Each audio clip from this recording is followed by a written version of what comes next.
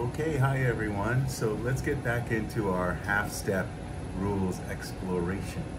And I have to admit I'm not as familiar with these next two categories of half-step rules, but they are so modular and, puzzle-like that, when you're in the middle of improvising, you'll just see it, right? This is the second of 3 videos on this topic. The last video was how to do the half-step rules on the dominant 7th, which is what's very commonly talked about in class. But what you don't hear as much about is the major rule, and so we'll get into that right now, and all of the others will be linked in the description as usual. So, just like in the 7th rules, you have a set of rules for the root, 3rd, 5th, and 7th, and a set of rules for the 2nd, 4th, and 6th, okay? But this gets a little more involved. You have a few more choices. So, when you start on the root, okay, you can do, again, you have a choice of 1 half-step or 3 half-steps. And the locations of those half-steps are 1 half-step would be between the 6th and the 5th. So, right? And this actually resembles the 6th diminished scale. It's like a major scale with an extra note between the 5th and the 6th. Okay. So our first rule then, from the root, descending major. Okay. And the 3 half-steps are 6th to 5th, 3rd to 2nd, 2nd to root. So the second option would be 1,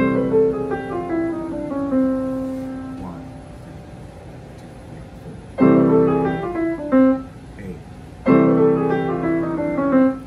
Okay, so that's the rule. Now, when you start to get into the 3rd, 5th, and 7th, you start to open up some other possibilities.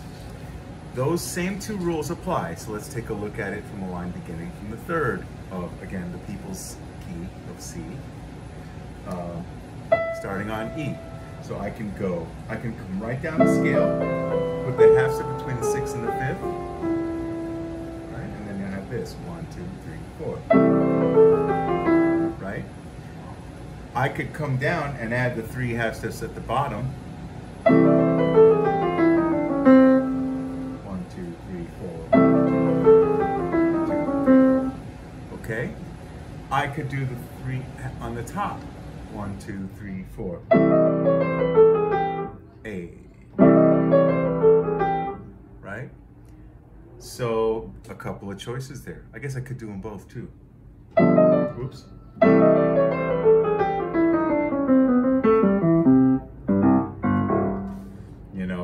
And then this would be the point in class where Barry would say, you just got to make it work out.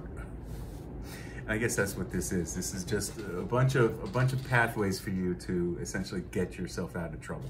That's the whole name of the game, is finding a lot of different ways of getting yourself out of trouble. So we were on the 3rd. Let's get to the 5th. Same 2 rules. 1, 2, 3, 4. Okay, 1, 3. Okay, and 7. Now for 7,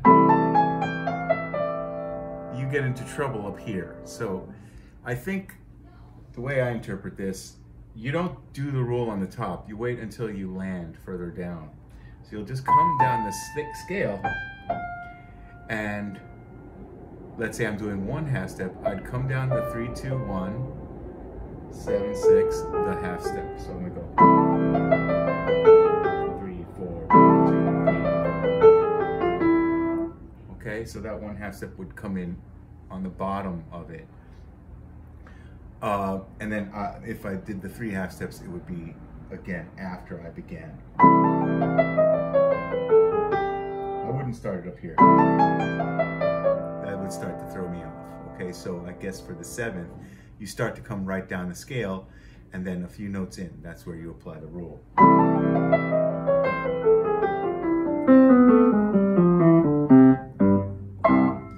So that's the first option, but now you have actually a whole second option here. Okay, the second option is you can put 3 half steps between the 3rd and the 2nd, the 7th and the 6th, and the 6th and the 5th. So you end up having the 2 in a row here between the 7th and the 5th. Okay, so you have, and again, this only works on the 3rd, 5th, and 7th. It doesn't really work. It doesn't work on the root. See, this is where it starts to get a little bit more involved than the 7th was. But here I am, playing on the C7, C major all day long, and I'm going to start from the 3rd, 5th, and 7th, and apply 1 half step and then the other 3 half steps. 1 and 3. That's a really pretty one, and you don't hear it very often.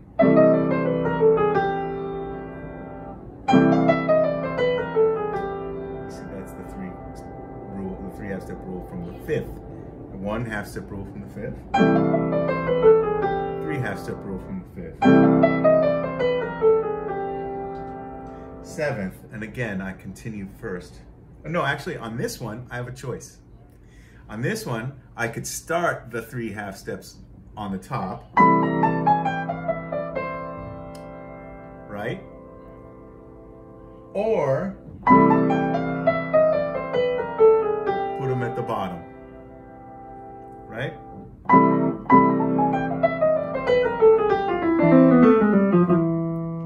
And mix and match, right? Now it's just like, well, I don't know what I did, but I somehow made it land. See, you can't overthink this. I think that it goes by too fast. You know roughly where you're gonna put those half steps, and then that's your get out of jail card if you're lucky. Okay, so that's 1, 3, 5, 7, and also the root. For 2, 4, and 6, the root, you get either no half steps, just like in the dominant 7th family, 4, 6, which means just coming right down the scale. Or you could put 2 half steps, and again, you have 2 choices where to put those half steps. Your first is to go between the 2nd and the tonic and the 6th, 5th and 6th, 6th and 5th. So, right, 2nd and tonics and 5th. Wait, 2nd and tonic.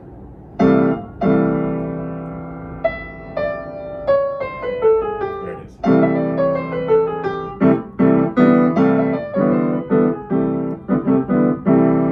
Okay, and 6. 2nd and tonic, 5th and,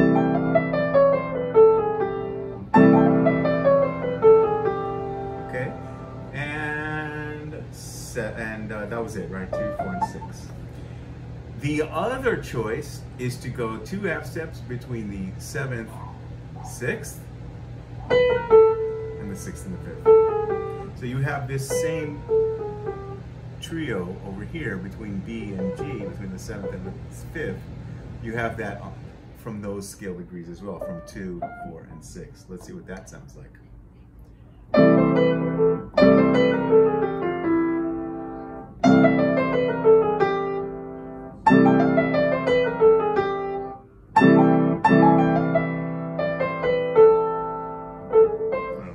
Something out there.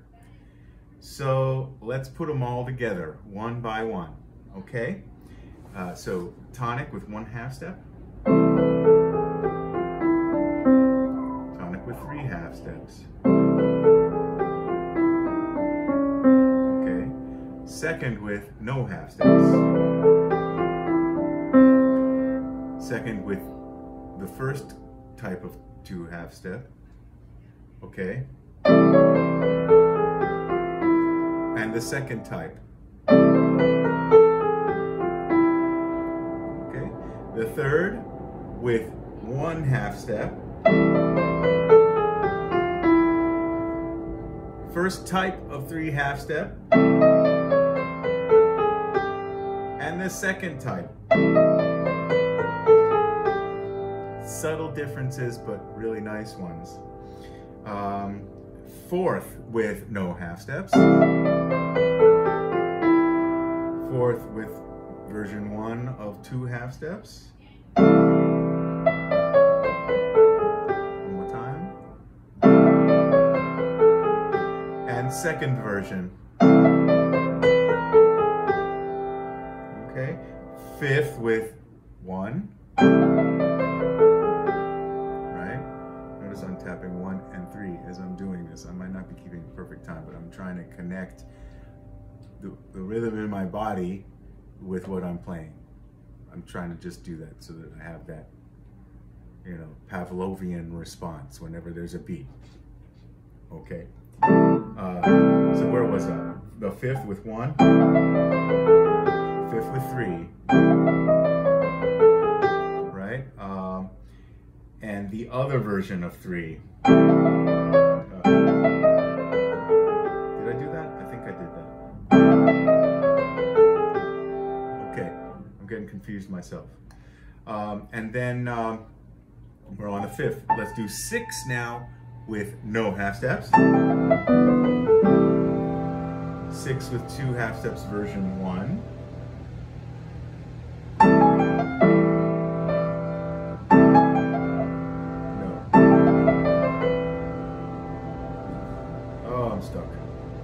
Happens with the 6th, 2nd and tonic, 6th and 5th.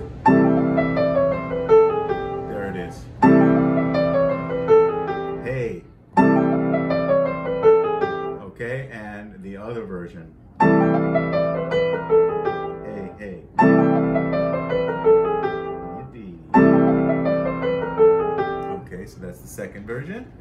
And last but not least, the 7th with 1 half step, and again, I'm gonna do it on the bottom, not on the top. That's gonna throw me off on the top.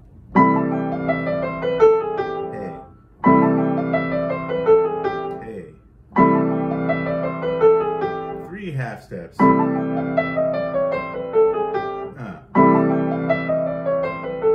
Second version.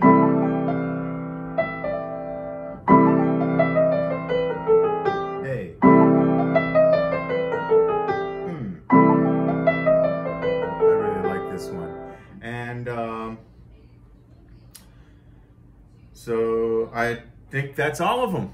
Okay, so the descending major, what he calls it here on the sheet that you get when you come to class. The descending major rules, a little bit more involved than the 7th rules, because now you have some choices about where you put those half steps. But the more choices, the better, right? The whole name of the game is being able to make sure that those chord tones are in the downbeats, and that you can get yourself out of trouble, so that you don't, fall down. That you can always land on your feet. Okay, so that's the end of chapter 2 of the clearest outline that I can do of the half step rules. The next one will be looking at the minor rules, which is very cool, because here's a little teaser. What happens when you have to put a half step between the 3rd and the 2nd, right? But there is already a half step between the 3rd and the 2nd. What are we gonna do then? Well, that's what he says over here. That's that little bit. So I'm gonna outline that on the next video, which will talk about the minor rules. And then we have 3 videos that just line it all up as clearly as possible, how to execute smoothly and rhythmically the Barry Harris half-step rules. Oh, and one other thing about the major, or the seventh, right? In case this little bonus, if you made it this far. You know, Bach has a two-part invention that goes like this.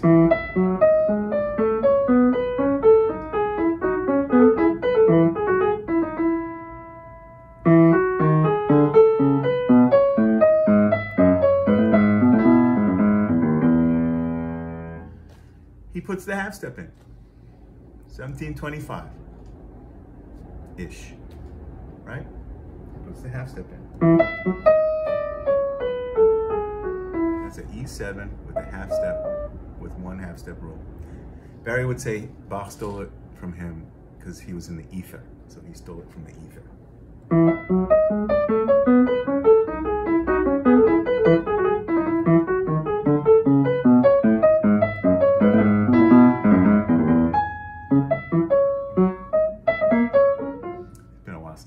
But there's an example from the Baroque where the half-step rules were a thing. Okay, hope you enjoyed it. If this is useful, you want to support me with this content, please consider visiting my Patreon page, patreon.com/IsaacRoz. You know, stay safe and keep swinging out there. See you on the next one.